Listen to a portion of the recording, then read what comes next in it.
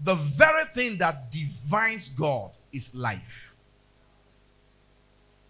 Life. So, you can say in the beginning, life. Life is the very essence of God. And eternal life is the goal of humanity. In fact, if there are, some people believe in pre-Adamite, of course. If they are pre-Adamite being, the goal is also eternal life. It's always been the goal of God to communicate his life to us. But let's stay with us. So, God is life.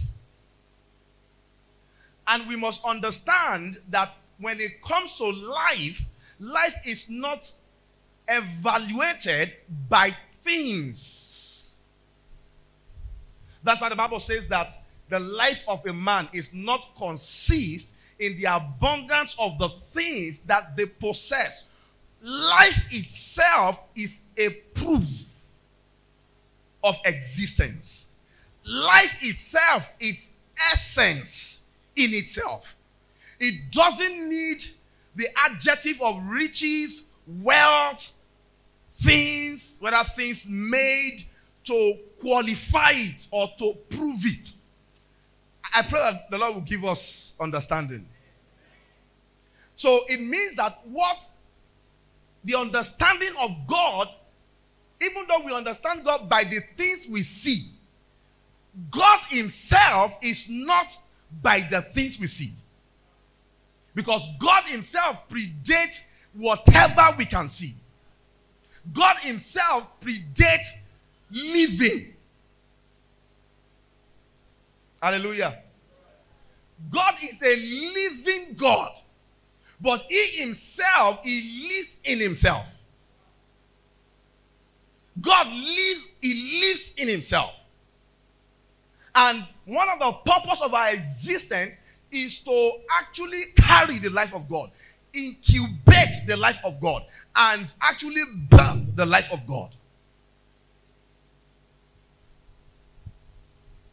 So the goal of Christ, the goal of Christianity is life. What man lost in the Garden of Eden was life. Man didn't lose anything. He didn't lose anything physical or so. What he lost in the Garden of Eden was life. What the devil came to steal, to kill, to destroy is life. Hallelujah. If the devil is attacking your car, it's because he wants to get to the life. If he's attacking your health, it's because he wants to get to the life.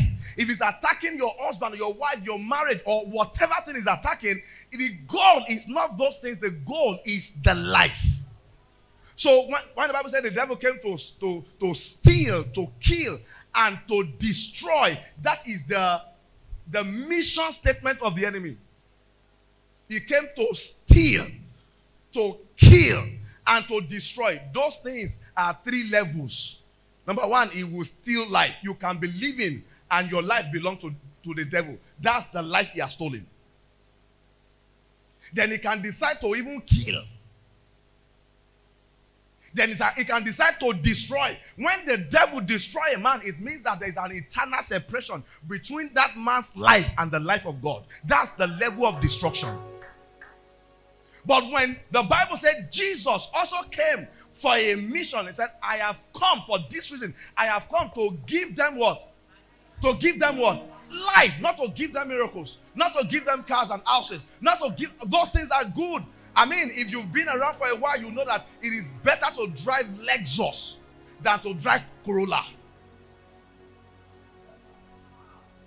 So I'm not trying to say all these things that emanate from that life are not useful. I'm just saying that that's not why Christ came. So the Bible said, he said, I have come that they may have life. Hallelujah. That they may have life. That's the first thing. You have life before you have life abundantly. Let me round up. I'll just try to tie something in the beginning, and I'll try to tie something in Genesis, and I'll take it to Revelation. Now, when God created man, the Bible said God gave him, in the beginning, let's go again. In the beginning, God created the heavens and the heart. So, in the beginning, the Bible was not talking about the beginning of God. It was talking about the beginning of God's adventure in creation. God decided, because God lives in the realm of timelessness. The realm of eternity is the realm of timelessness. It's a borderless life. So God decided to take an adventure into creation. He decided to explore some of his capacity, some of his essence and nature. So he decided to create something. The Bible says he created the heavens and the earth. This was because of God's intention to make a man that could incubate and produce his life. But when God created the heavens and the earth, God does not need to use eternal life to create it. See, God had to step down. Hello? Because one of the things you have to do is to live eternity to create time. You see, all that we are doing right now in time is to carry something that will help us survive eternity. Because this age will not be forever. All right? A time is coming that this age will end. Then we will enter eternity, right? Everlasting life. So God had to step into time. And for God to step into time, he had to, because God is infinite, cannot be known, cannot be comprehended, is too powerful for any being to understand or come in contact with him. So, but God said, there's something I want to do. So he decided to step down. Somebody say step down. Say step down. So God decided to step down that life, that very raw life of God, which is Zoe, the eternal life of God. He decided to step down into creation to bring that out. So when God stepped down, created Adam, the first man, and he began to teach the first man the ways of eternal life. Meanwhile, the first man does not.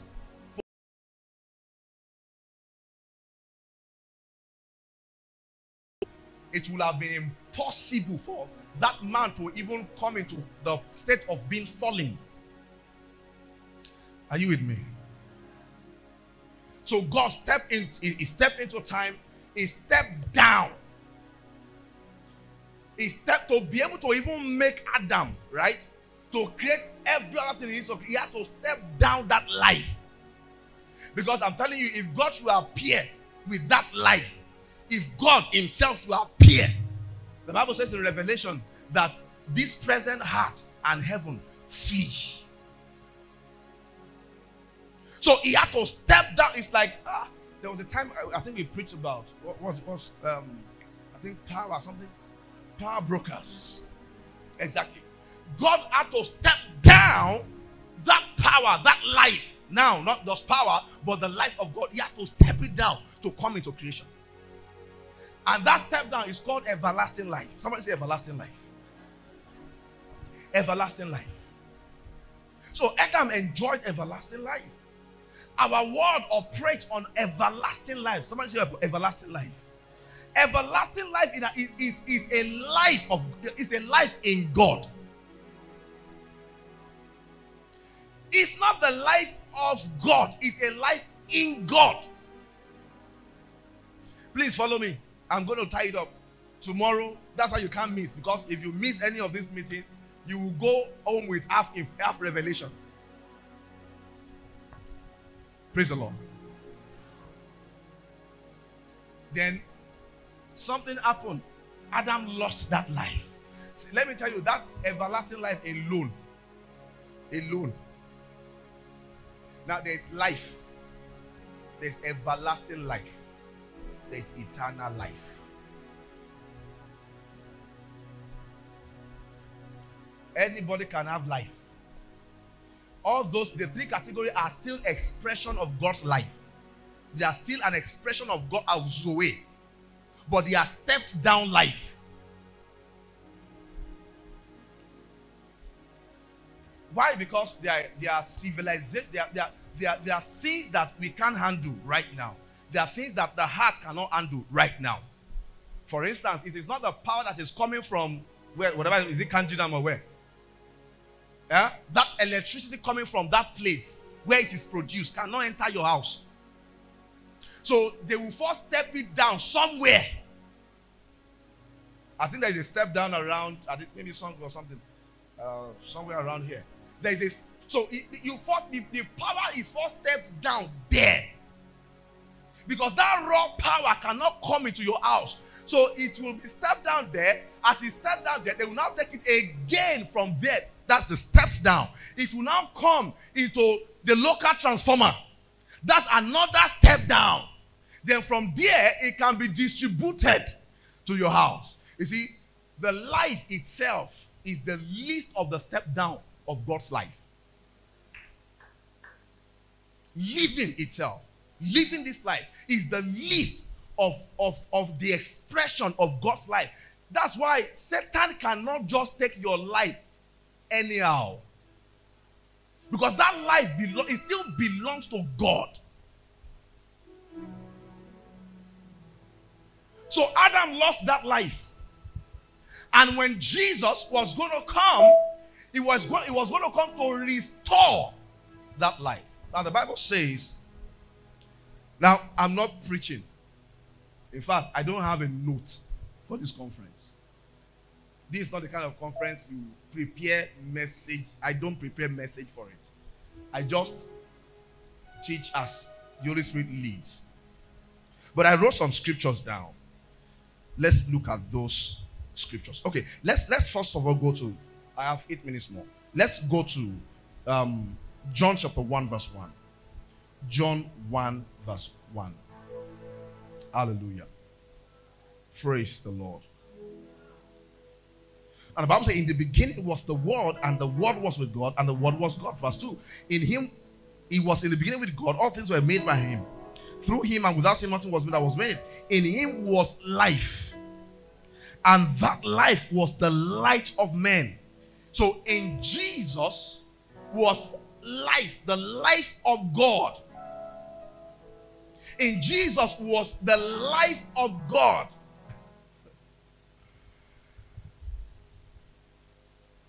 In Jesus was the everlasting life of God. Now, when you go to Jesus, John 3:16. Let's look at John 3:16. John 3. I mean, we can all recite it even offhand, right? What does the Bible say? For God so loved the world that he gave his only begotten Son, that whosoever believe in him shall not perish, but shall have everlasting life. See, whosoever believe in him shall have everlasting life. So when you come to faith, when you come to Jesus, first of all, you have the life. But when you come to Jesus, the first thing that you begin to have is everlasting life. Now, that's even different from salvation. For you to be saved, what you need to do to be saved is to confess the Lord Jesus and to believe that he came. That's what you need to do to gain salvation. For with the mouth, with the heart man believes, and with the mouth confession is made unto salvation. So what brings you into salvation is your faith and your confession. And you need to confess, because you yourself, you need to loudly declare that you are now under a new master. All of us, we were dead in our sin when we came to Christ. So when we came to Christ, we came dead. So the first thing that God will give us when we came to him is life. I came to give you life. That's the first thing you receive. And it comes with salvation by your confession. Are you following me? But when you come into Christ, that's when you begin to learn the life everlasting. Hallelujah. That's when we begin to learn the life everlasting. Now, let me take us to, let's go to, should we do Titus? Hallelujah. No, let's not go to Titus. Yes, let me just tie it up because of our time. Now, the purpose of God for creating time or creating creation is to give us some kind of, is it probation? Yes, probation. Now, time is going to end. Can we celebrate Mama? You're welcome, Ma. Good to see you, Ma. Glory to God. Please, don't miss any day of this conference. Don't. So let me wrap it up here. Now, the purpose of time is a probationary period. It was in the eternal plan of God to move us from timelessness into timelessness. That is to move us in due time, to move us from time into no time. That's the original plan of God. But this time is going to be a probationary period where we are able to learn the very life of God, where we are able to incubate the very life of God.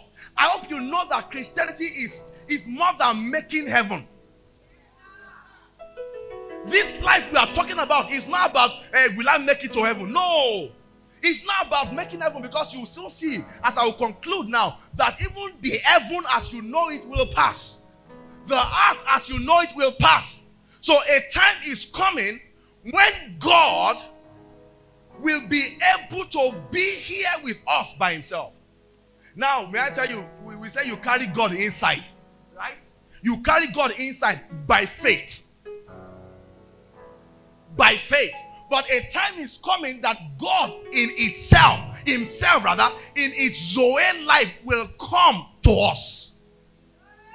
There's difference between the two. Gabriel, when he was talking to Zacharias, he said, I am Gabriel. I stand in God's, what's he talking about? Because where Zachariah was ministering was supposed to be the presence of God. But he said, I stand in the presence of God. So there is another presence that is talking about that Zacharias don't have understanding of. So what we are still doing now is by faith. That's why it is called a faith walk. You must complete this faith walk for you to be opened up into something else when timelessness comes. Revelation 20. Let me wrap it up there. Then I will be, for me, my sessions will be taking you through these two extremes of Genesis and Revelation. But before I read that place, let me quickly read Titus, just to mention it. Titus, I'll read chapter 1. Let me read chapter 1. I'll just read it. I will not explain. It says, Paul, a bond servant of God and an apostle of Jesus Christ, according to the faith of God's elect and the acknowledgement of the truth, which are caused with godliness in hope of eternal life. This is there. In hope of eternal life. See, there is an aspect of eternal life that we are yet to unlock, and we cannot indeed unlock until a certain time comes. Let me read chapter 3. Let's go to chapter 3 of the same titles. Verse 4 said, but when the kindness and the love of God our Savior towards man appeared, not by works of righteousness. Hello? Because even that one, that level, will not be unlocked by your works. Hello?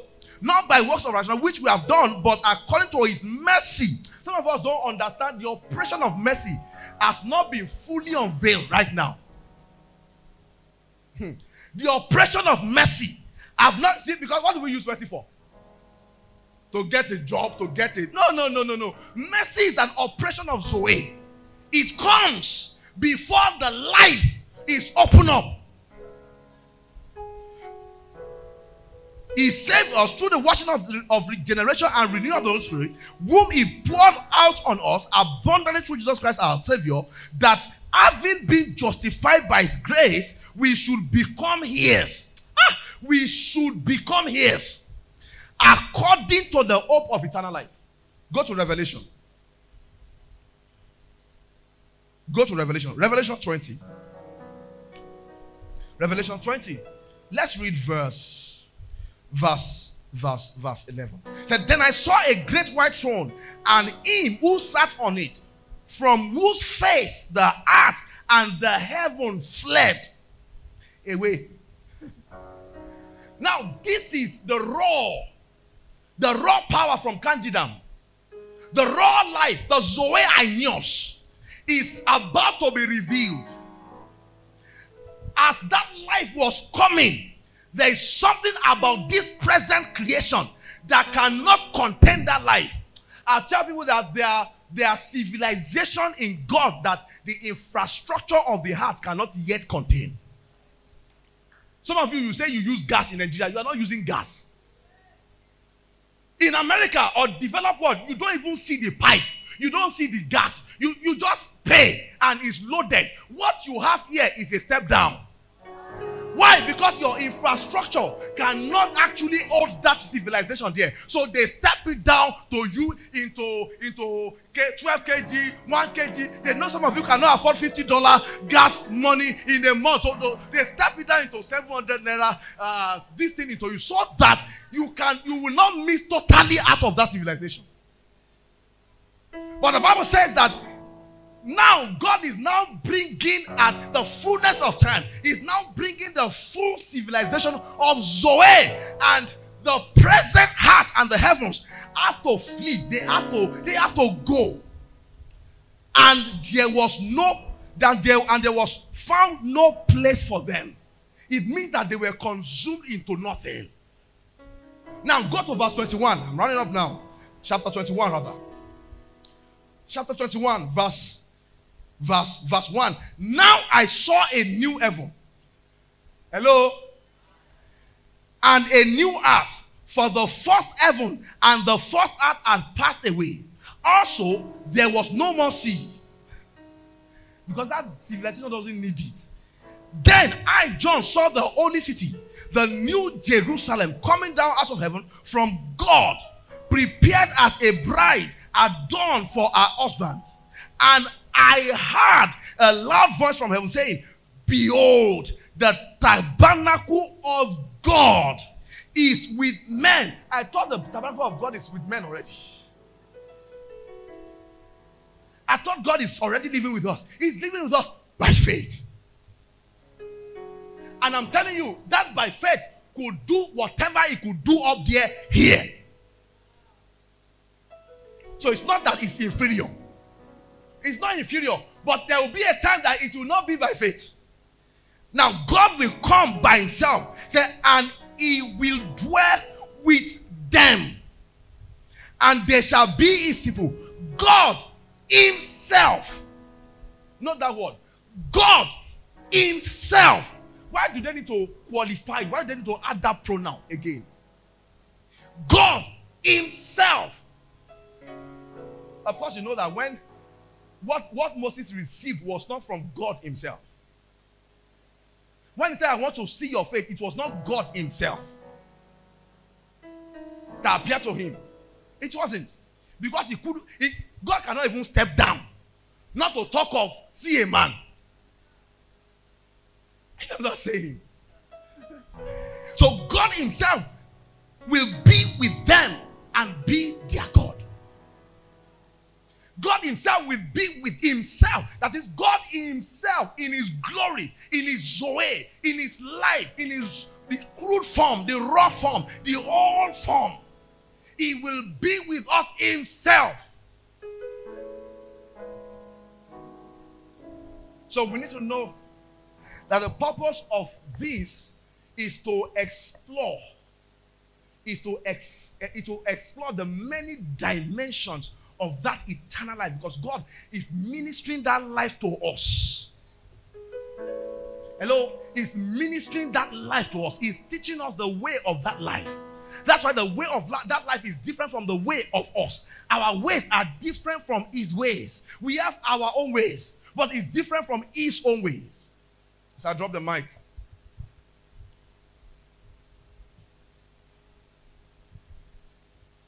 I want you to open up your mind, your heart, your spirit to God.